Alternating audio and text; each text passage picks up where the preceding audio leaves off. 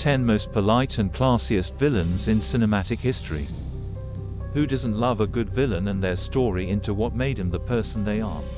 While villains are mostly terrifying, there are those who bewitch us in ways unimaginable.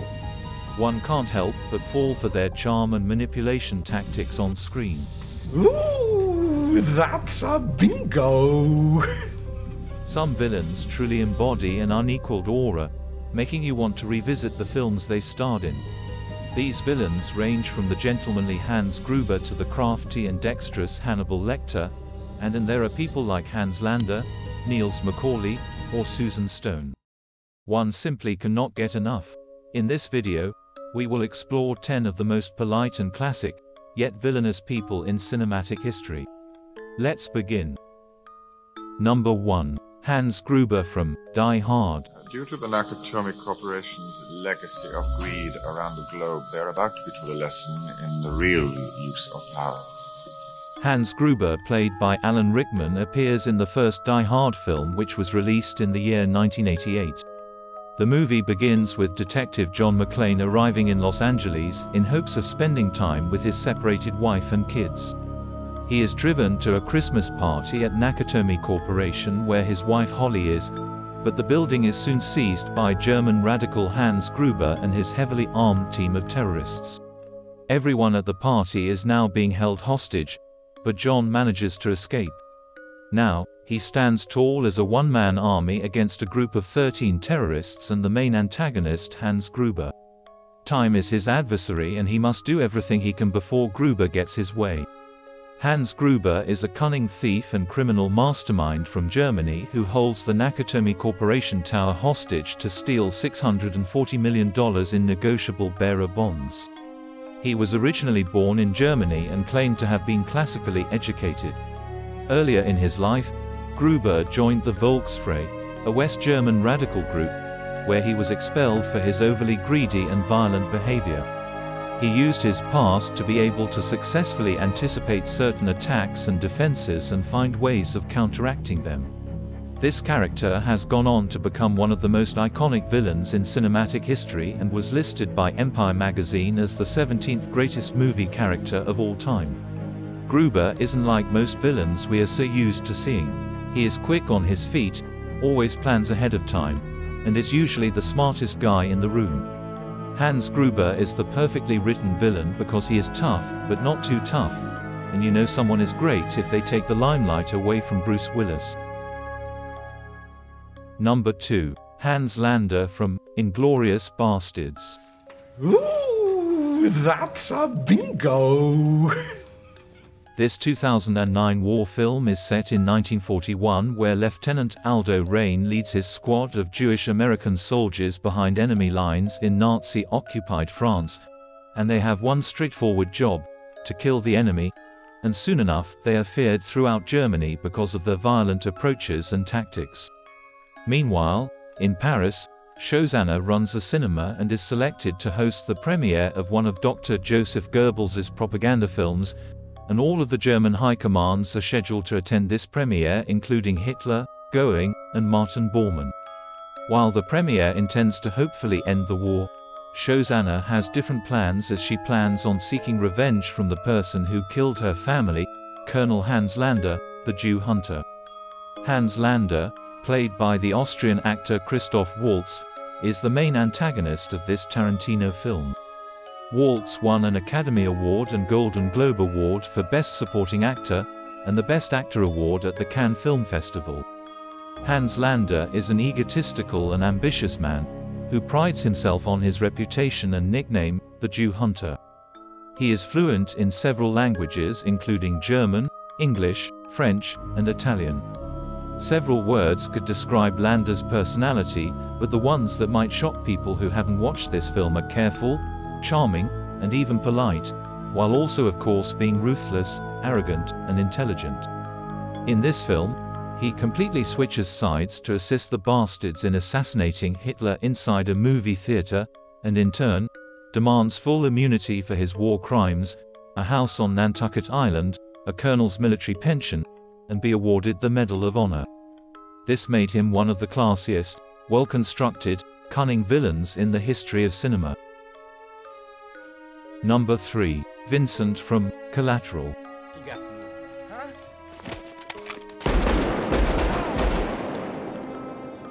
Collateral revolves around a Los Angeles cab driver called Max Durocher, who lives an incredibly dull life, where he drives a cab all day and has for the last 12 years. His only escape from this mundane reality is a photo of a tropical island and that he wants to start his own limo company someday. However, everything changes when the government investigative attorney, Annie Ferrell, gets in his cab from the airport. Once he drops Annie off, the next passenger is a man who goes by the name of Vincent, who offers Max a deal that he cannot refuse. Max soon realizes that Vincent isn't the right guy and someone he is better off not knowing, but is it too late for him to escape this now? Vincent, played by Tom Cruise, is the main antagonist of the 2004 action thriller film Collateral,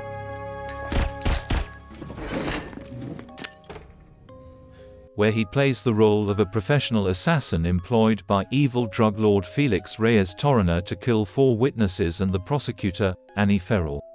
What appears on the surface versus the reality is very different when it comes to this character, however, that is what makes him interesting.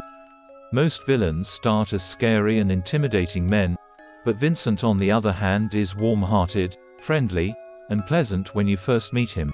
And underneath all that he is a cold and calculating sociopath. One of the most commendable things about Vincent is the fact that he can adapt and improvise as the situation changes. There is almost nothing that can throw him off his game. He isn't a very emotional person and polite enough if you are not in his way. Number 4. Le Chiffre from Casino Royale. You know, I never understood all these elaborate tortures. It's the simplest thing to cause more pain than a man can possibly endure. After earning the 00 status and the license to kill, secret agent James Bond goes on his first mission. The film's plot revolves around Le Chiffre, who is a banker to the world's terrorists and is participating in a poker game in Montenegro, where he must win back his money to stay safe in the terrorist market. MI6 has its involvement in the prevention of this task, as the boss of MI6, known as M, sends James Bond and Vesper Lynd to attend this game and make sure that Le Chiffre doesn't win. Now, Bond must take part in a poker game with incredibly high stakes against Le Chiffre, who is far from easy to beat. Le Chiffre's character is portrayed by Danish actor Mads Mikkelsen, who brings this character to life with incredible charm with a tinge of creepiness that adds more depth to this character. He is one of the best Bond villains so far as he exudes confidence from the get-go, letting the audience know that he means business and might be a villain that they never knew they needed. Le Chiffre's character is also a mix of modern and classic villain tropes, which make him an interesting villain for the more recent audiences, while still being entertaining for the older audiences. The classiest thing about him as a villain is the fact that he isn't trying to take over Earth or bomb a nation. He is simply there, wearing his best suit, trying to win a poker game, and that creates all the tension in his character arc. Le Chiffre is probably the most humanized Bond villains that you will ever come across. Number 5. Hannibal Lecter from The Silence of the Lambs. Starling. Well, Clarice, have the lambs stopped screaming? Dr. Lecter. The film revolves around a psychopath known as Buffalo Bill who is kidnapping and murdering young women across the country, and the case is in the hands of the FBI, who sends trainee Clarice Starling to interview an irrational and demented prisoner who may provide psychological insight and clues to the killer's actions, since it ultimately takes one to know one. This is when we are introduced to the pivotal part of the film, the infamous psychiatrist Dr. Hannibal Lecter, played by Sir Anthony Hopkins, who comes with certain terms and conditions if he decides to help Starling with this case, which forces her to face her demons. While this film isn't all about Hannibal Lecter, he plays an important role while also branching into a franchise of his own, making him one of the most infamous cannibalistic serial killers in cinema. Sir Anthony Hopkins also won an Academy Award for Best Actor for his role in this film. He reprises the role for the 2001 adaptation of the 1999 novel Hannibal and the second adaptation of Red Dragon in 2002. Although a serial killer, Lecter is extremely intelligent and cultured, with sophisticated tastes and immaculate manners. He is also deeply offended by rudeness and often kills people who exhibit bad manners, and although the means and ends aren't great, his intentions sometimes aren't the worst. In fact, according to the novel, he prefers to the rude, and Hopkins also described this character as the Robin Hood of killers. His past is explored in the later films, which tell us about how he was traumatized as a child and witnessed the murder of his beloved sister. Hannibal Lecter is sane, still, contained, and all-brain, probably some of the characteristics which separate him from other serial killers and make him even more terrifying. Number 6. Count Dracula from Bram Stoker's Dracula.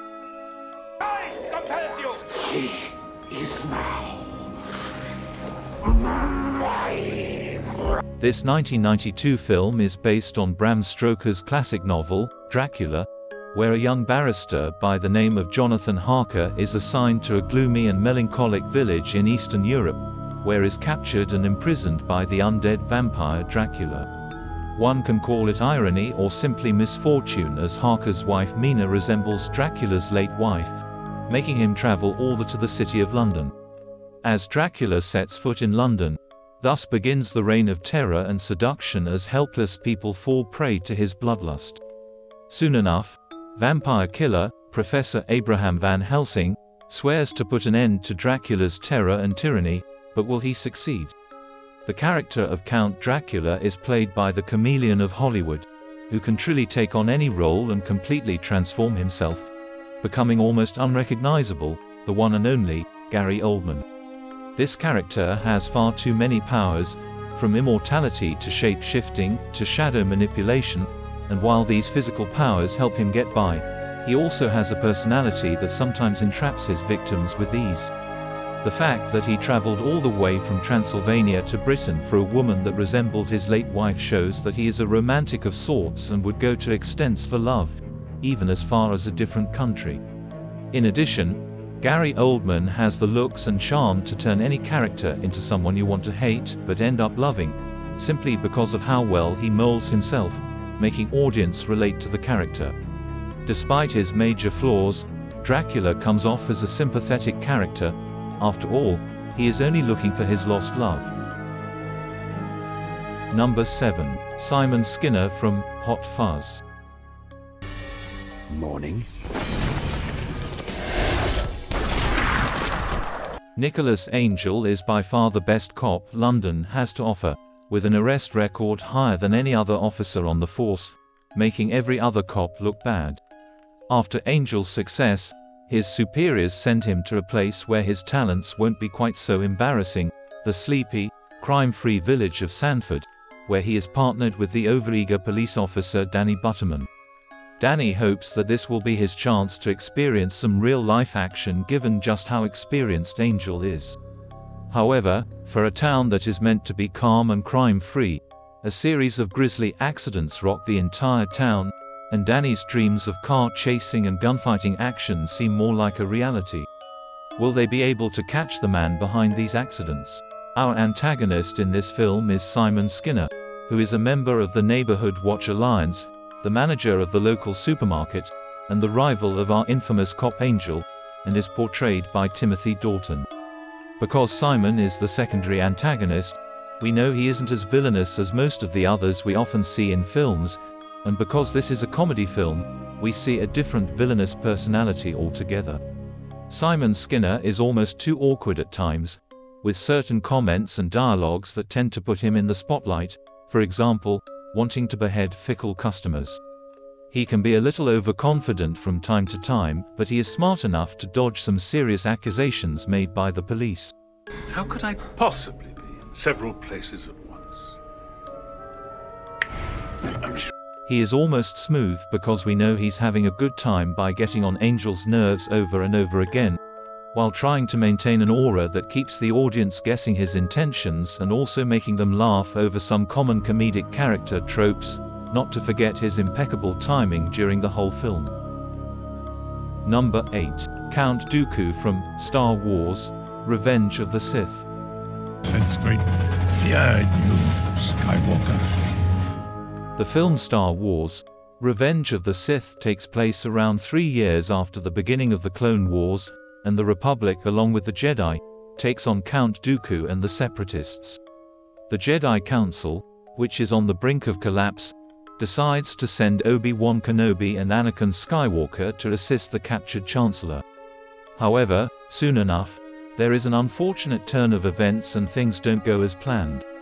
This film is all about the birth of Darth Vader, the betrayal that leads to animosity between the two brothers, and the power of hope.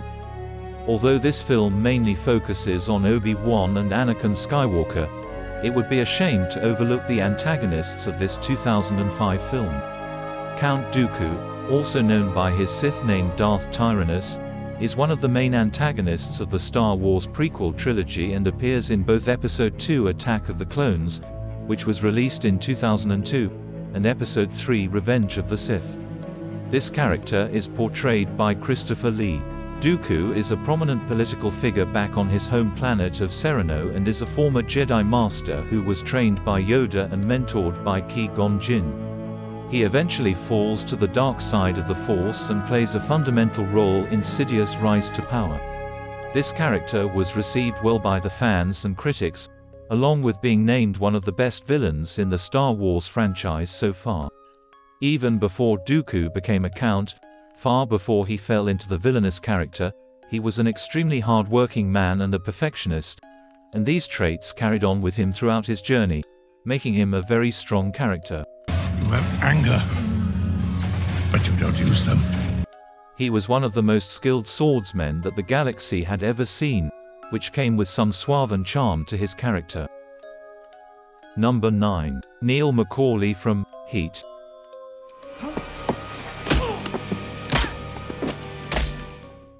This star-studded film features Robert De Niro as Neil McCauley, who leads a group of coveted and skilled bank robbers, taking down major scores around Los Angeles.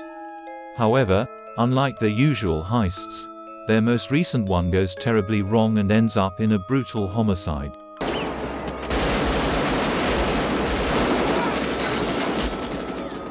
Vincent Hanna, played by Al Pacino, finds a clue about the homicide and becomes infatuated with the case, and is now determined to stop McCauley and his crew of criminals. What ensues is a cat-and-mouse game between McCauley and Hanna, and while their intentions and work are completely different from each other, they are similar in a lot of ways and can almost relate to one another, making it all the more interesting to watch. Although McCauley is a career criminal, this heist was meant to be his last one before retiring and securing himself a financially stable future while avoiding going to jail. He is extremely honorable towards himself and the people who work for him, making sure he never mistreats anyone and remains a reasonable leader to his entire crew. We learn a little about his past and how he lost his entire family and now continues to live in solitary, which makes the audience sympathize with his character. Although he is the main and only antagonist of the film, he has been portrayed more like the anti-hero and is very respectable. The character is well written. However, the real charm comes from Robert De Niro, who becomes the sole reason that one can't help but love this charming and polite villain. In a film that has actors like Al Pacino, Val Kilmer, Natalie Portman, and Ashley Judd, it is almost difficult to stand out, especially if you aren't the hero who is saving lives, but Robert De Niro as Neil McCauley does it effortlessly and with perfection. Number 10. Suzanne Stone Moretto from To Die For. My own name is Suzanne Stone. This film revolves around the beautiful Suzanne Stone, who wants to be a famous TV personality and marries Larry Moretto, whose father owns a restaurant. Eventually, she starts work for the local station to develop her projects, including one with youth in a public school, where she meets the punks Jimmy, Russell, and Lydia. One day, her husband invites her to work at the restaurant in a talent show, and Suzanne sees a threat to her planned career and decides to get rid of her husband. Her plan was fairly simple: to seduce Jimmy and manipulate him to get rid of Larry. This plan and Suzanne's tactics are enough for the audience to understand just how cunning she is as a villain and uses her attractiveness and sexuality as a tool to get her way, even if it means getting rid of the man that she married. Suzanne Stone is played by none other than Nicole Kidman, who has been one of the most alluring actresses in Hollywood, and she brings that same charm to this character on screen as well. Stone is a ruthless femme fatale who will do anything and everything for her career and popularity, to an extent where you might almost admire her dedication and commitment. Her character is loosely based on Pamela Smart, who devised the murder of her husband, which was carried out by her underage lover in 1990. Although her intentions and means to get her fame and freedom were incredibly wrong, she truly charmed her way through them. First, faking interest and love for her husband and then seducing a young boy to kill someone aren't easy tasks, but she pulled them off with grace, while still maintaining her perfect hair and smile. That's all for this video. Who was your favorite charming villain? Let us know in the comments, and stick around for more exciting content. Stay safe and have a good one.